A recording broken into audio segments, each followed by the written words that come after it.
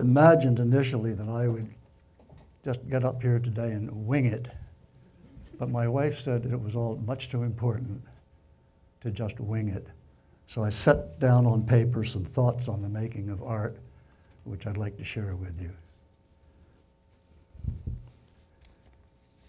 John Ruskin, who founded the Ruskin School of Drawing and Fine Art at Oxford, where I studied, was deeply committed to the concept that the purpose of art is to uplift and ennoble the viewer, listener, or reader. He saw the making of uplifting art as a moral imperative. Leo Tolstoy held to the same thesis, which he had himself gotten from his study of Ruskin. As a painter, I can only agree. Art is a sacred undertaking. It strikes me more and more as a spiritual quest, an ongoing spiritual meditation. It is about asking questions and distrusting easy answers, even if an answer is hard-won, arrived at only through enormous struggle. A color relationship that finally works, a spatial arrangement that finally works, a concept or attitude that finally works. Every time, one begins after a bit to distrust the thing precisely because it does work. One goes back out on a limb and the whole crazy process starts all over again. Henry James said it beautifully. We work in the dark. We do what we can. We give what we have. Our doubt is our passion, and our passion is our task. I like James's concept of the artist working in the dark. The painter looks at his canvas and asks himself or herself, I wonder what would happen if I did this, or this, or this. There's only one way to find out, and that's by doing it. It's vital to the artist that the artist allow himself or herself to make mistakes. I like, too, James's concept of art as gift. Another writer put it this way: art, like prayer, is a hand outstretched in the darkness, seeking for some touch of grace which will transform it into a hand that bestows gifts. The beautiful person who said this? Franz Kafka. It is now well over 100 years since Vincent van Gogh died. One feels that we owe it to the memory of his achievement and the manner in which it was achieved to remember the following. Artists must search for truth with integrity. Dealers must keep in mind that the importance of art has nothing whatsoever to do with money. Critics must recognize their responsibility to make every effort to be correct in their judgments. Appreciators must experience works of art with the same degree of effort and integrity as the artists who created them. Van Gogh, wrapping up a painting to send to a friend, wrote, "I send you this painting as a handshake in thought." His was indeed a hand that bestows gifts.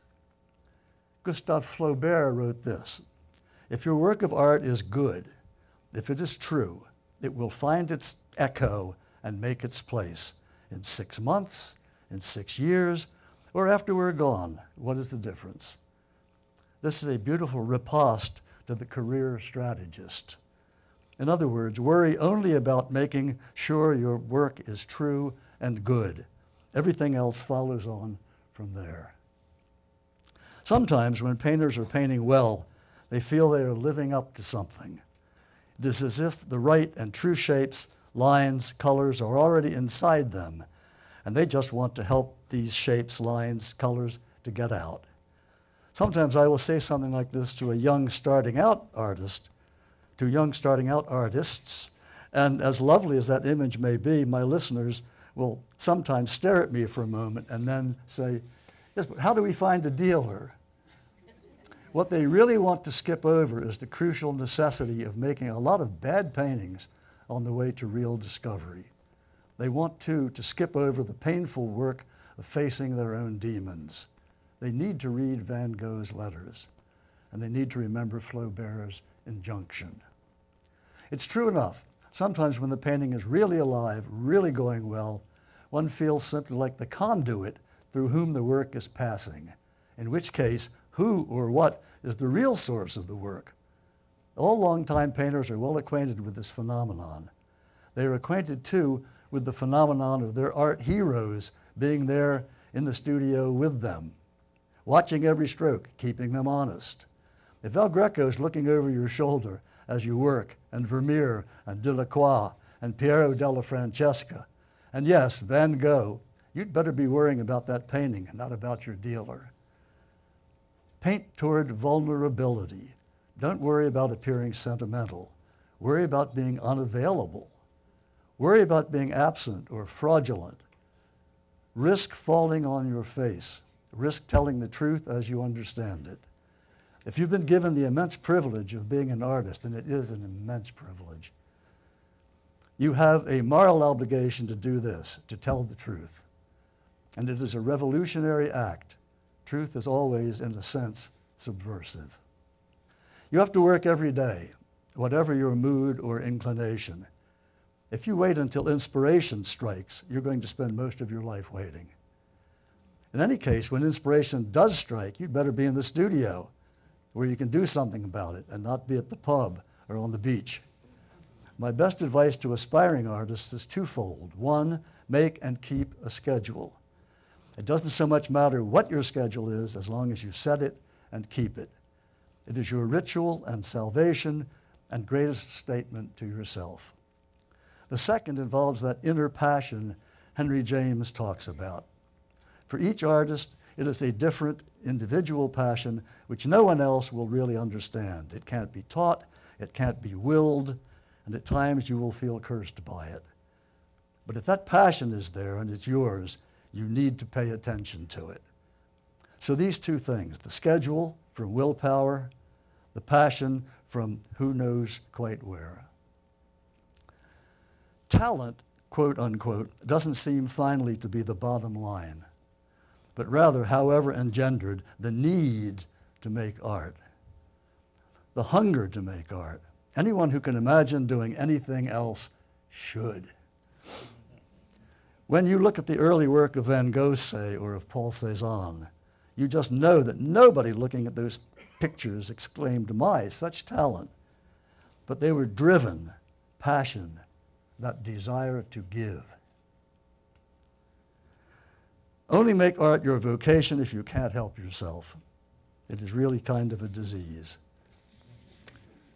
Richard Pousset Dart, very good painter, by the way, defined the artist as a child who escaped. I suspect that's quite profound. One thinks of painting as contemplative. One thinks of painting as meditative. I personally don't think it too over the top to say that painting is prayer.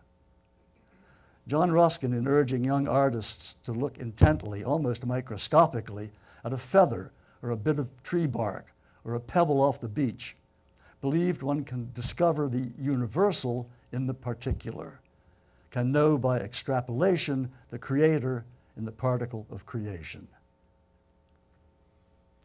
T.S. Eliot said this, "We shall not cease from exploration, and the end of all our exploring will be to arrive at where we started and know the place for the first time."